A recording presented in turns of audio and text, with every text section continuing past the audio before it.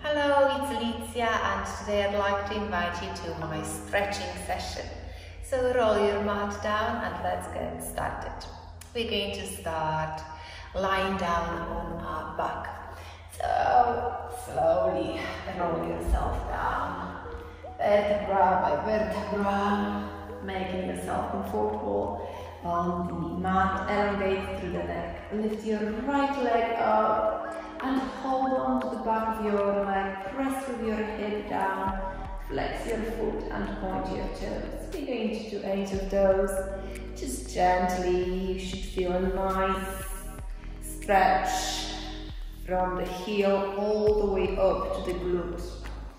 And a few more. Just bring the awareness into those muscles that you're working right now. And be aware. Last one here. Flex your foot and hold. We're going to hold that here. And straighten the other leg down on the floor. Hold. Few breaths here. Deep breaths.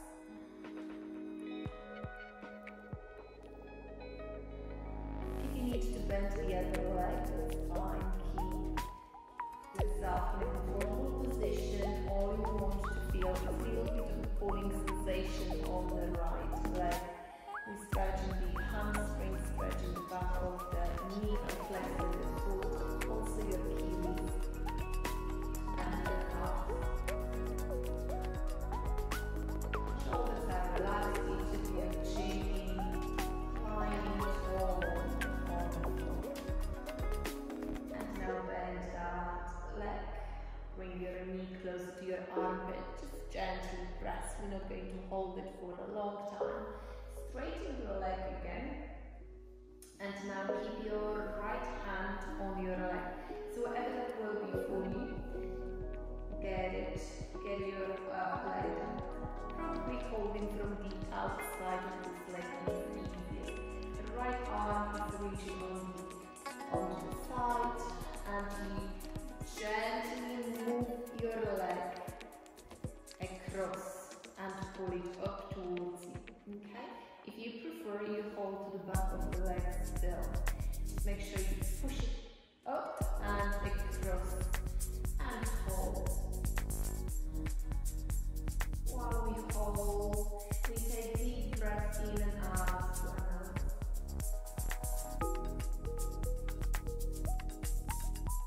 Nice.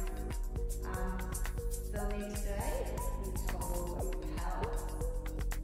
Bring in a little bit of lightness into our life.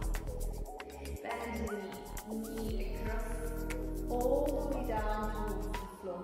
Or let's say as low as you can without lifting your opposite shoulder off the mat. Twist and hold. Breathe deep breath in. Now targeting the side of our foot, also the muscles around your hip and the glutes outside your legs, your lower back, adding a little bit of rotation into the spine. For some of you that might be very uncomfortable, especially if you've got any lower back issues, so just be very mindful. You don't want to be taking it to an extreme and feel pain. Just mild discomfort in your muscles as you hold. Let's bring that knee back up and send your foot flat on the ground so you can lift the left leg up and do the tower hamstring stretch on this side. So start elongating through the knee, flex your foot as you exhale, inhale, point your toes. And 3, 5 more still to go. Keep on pushing with your hip down onto the ground as well. That will create a little bit more of a stretch, further stretch. And this time, flex your foot and hold. And we're going to hold it here again for a moment so you can straighten the other leg down on the floor. Perhaps at this point, maybe you've already stretched it, and that's fine. mild discomfort, you want to feel something, that's when the beautiful work happens.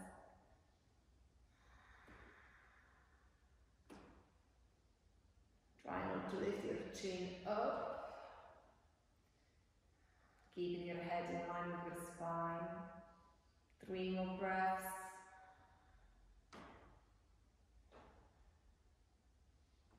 And bend that knee. Press with your knee in towards the armpit again and hold.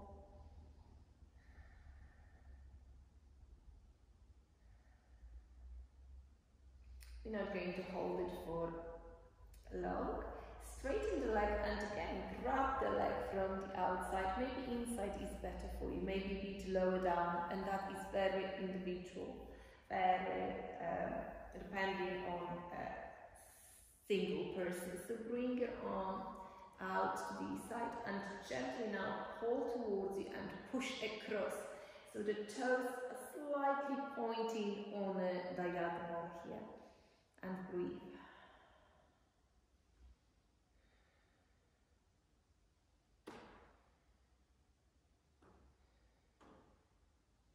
Returning the head to the other side, but if you need to keep your head in line with your body. And bring the leg back, bend the knee, and this time move the knee across and twist. And again, you're going to be twisting to the extent that feels right for you. So, very tricky position for some, that's why I'd like you to be very gentle and aware. Slowly moving into your stretches, so you're not overstretching your body. Easing into your stretches with each exhale.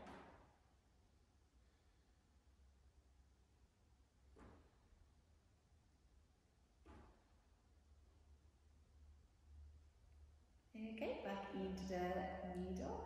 And now I'd like you to bring your knees in towards the chest, lift the feet up. Knees to armpits, push with your hips down, knees to, and press with your hands onto your feet. And push with your hips down. Great. That feels really good, a happy baby pose, allowing you to open up from the hip, because your knees are wide apart, your legs are wide apart, but also adding quite a nice stretch into your hip flexors. And now I'd like your feet to be together, legs together, and we're going to rock ourselves up into a seated position. And from your seated position, starting on one side, keeping your feet on one side of your hip, I'd like you to move your top foot and get your heel closer to the glute. Push forward with your hip and hold. You can start with your other knee pointing to the top of the mat if you'd like to take it deeper, and hold. If you're quite capable of, you can try to hook your foot with the elbow. Stay here. If you'd like to go into the proper and full mermaid stretch, lift the other arm up, move your arm behind your head and find your fingertips. Nice stretch into the shoulder area as well at the same time as you push in with your head into your upper arm. But again, we're not straining, not getting there, that's fine. Just maintain that hip opener here and breathe.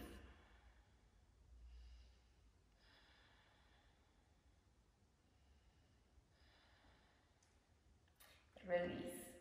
Send your foot onto the outside of the other thigh, and now both of your knees are stacked one on top of the other. The outside edges of your feet are on the ground and the sole of your feet facing backwards. Find your sit bones. Do as much as you can again, and maybe crossing your legs might be a better variation for you here. Reach with your arms up. Relax the shoulders. Take a deep breath in, and now send your hands down, and we're going to drop the chest down. Maybe you will want to walk your hands down and then send the head down. Hold.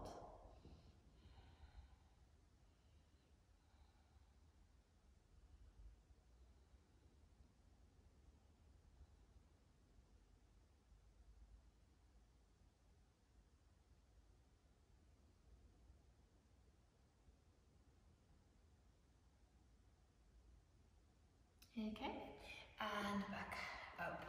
We're going to change sides. So to change sides, I bring my hands on the inside of the foot, that is on the outside of the leg, of the other leg. Then push the hips up, roll the hands around, and then I end up in the same position. So if you're not doing what I've just done, you change legs the usual way. So you want your hips to be down on the ground, and you want your knees to be one stacked on top of the other. Elongate through the spine. Reach up with the crown of your head. And again, bring your arms out to the side and up. Relax the shoulders.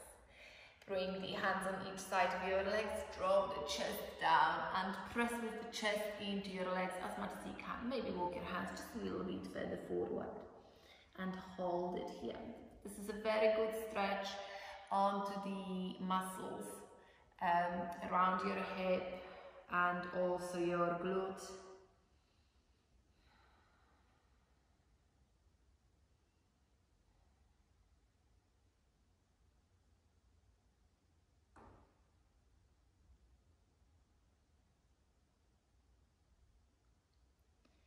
And push yourself up again and reversing the order slightly, moving into a mermaid stretch. So I'm going to point with my knee to the opposite end of the mat now as we change inside, and grab the foot which is outside of the hip.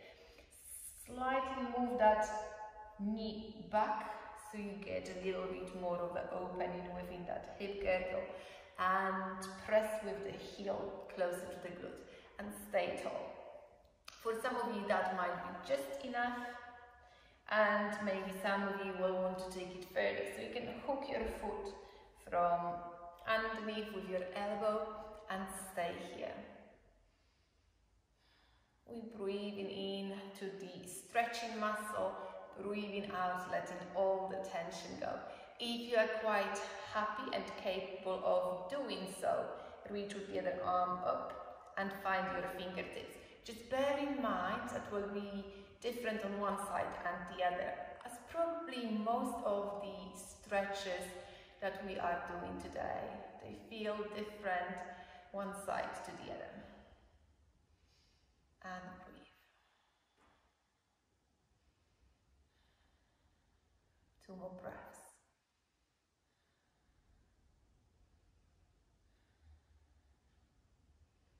And release. And again, just to do the same circle, if you were changing sides with me, let's try to do that again.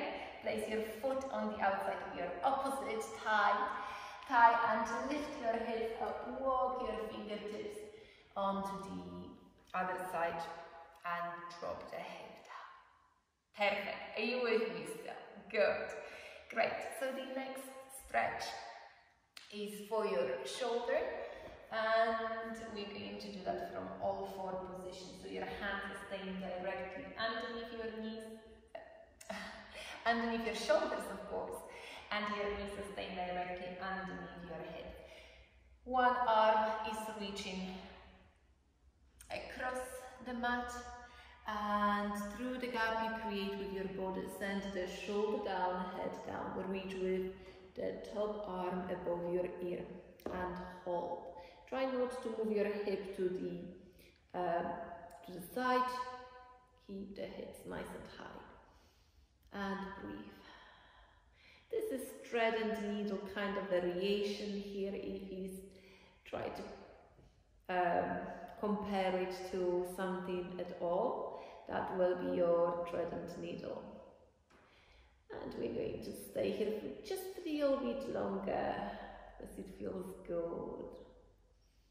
Also, this stretch we will implement into our next one, so there will be combined variation of pigeon with a twist. But that's still to come, so stay with me. Don't go anywhere. You're doing well and perhaps feeling well. Let's change sides. Push yourself up. And again, thread and needle on the other side, arm across, shoulder down, move the top arm above your ear and hold.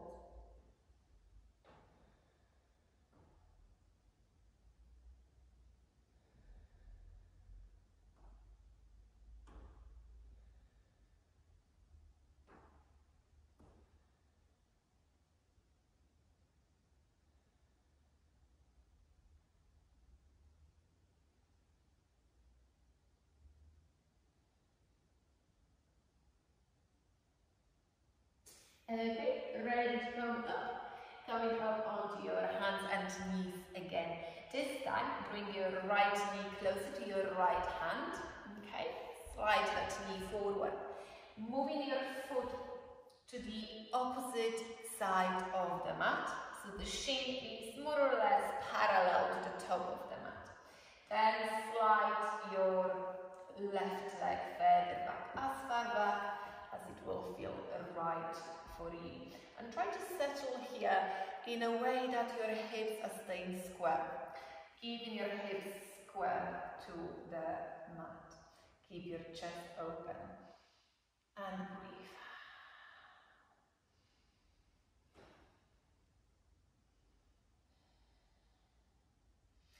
And now I'd like you to hinge forward from the waist. Send the chest down and send your forehead down.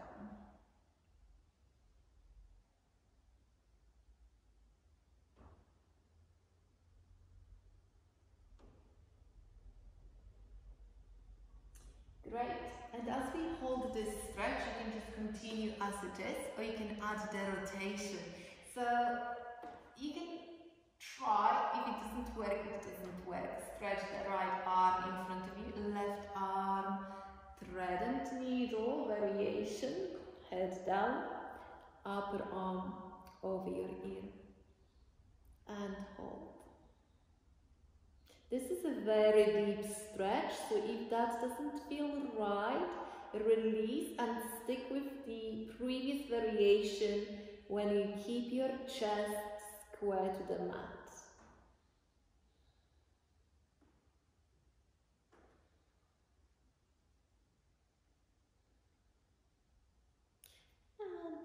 And lift back up. Okay, let's change the sides. So from here, before we change, I'd like you to go into a downward facing dog. That will allow us to stretch our back, shoulders and hamstrings, legs. Start walking on the spot. And you should feel a difference on the right and left side, just because we did the pigeon on one side, not the other. Okay, now I'd like you to step your left foot in between your hands and then square your feet. Okay, so we are in a wide-legged forward fold, and from your wide-legged forward fold, you're going to send your head down. The crown of your head is going to point down towards the mat. If you can, rest the crown of your head down on the floor.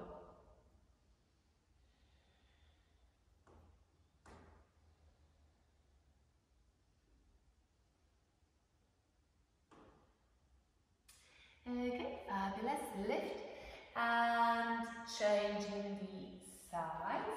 Bring your hands on each side of the right foot, so you can step the right foot back into down dog. And from your downward facing dog, I'd like you to move your left knee closer to the left hand, sliding your knee forward. Send the foot across to the right side of the mat. Again, we're aiming for the shin to be parallel to the top of the mat. This is in the ideal world. We do not live in the ideal world, so whatever you do will be just good enough. Okay, it will be just fine, as long as you feel this beautiful stretch within your glute. Hips down. Walk your hands forward. Drop the chest down, forehead down. Take a few breaths before we move into the next twisted variation.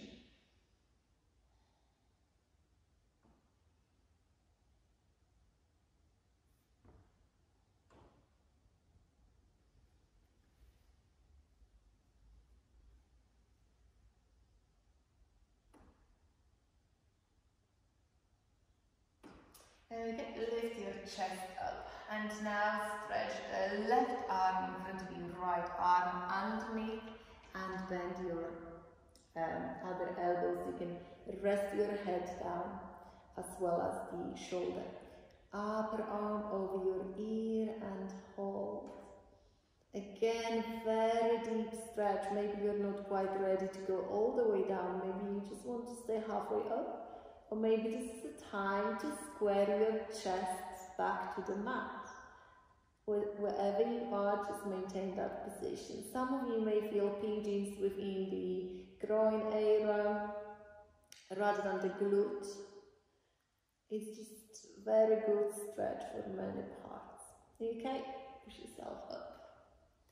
And we're going to lift the hips back up into down dog.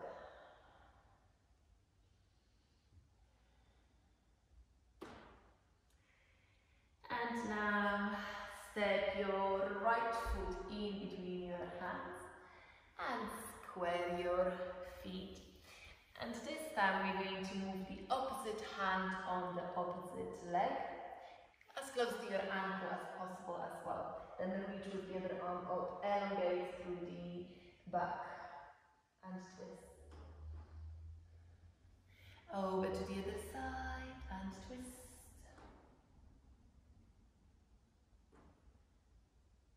And back into the center. From the center, walk your feet closer to each other. And once in that forward fold position, I'm just going to turn around so you can see exactly where I'd like you. I'd like you to bend your knees and drop your chest on your legs. Keep those hips as high up as possible. Head down.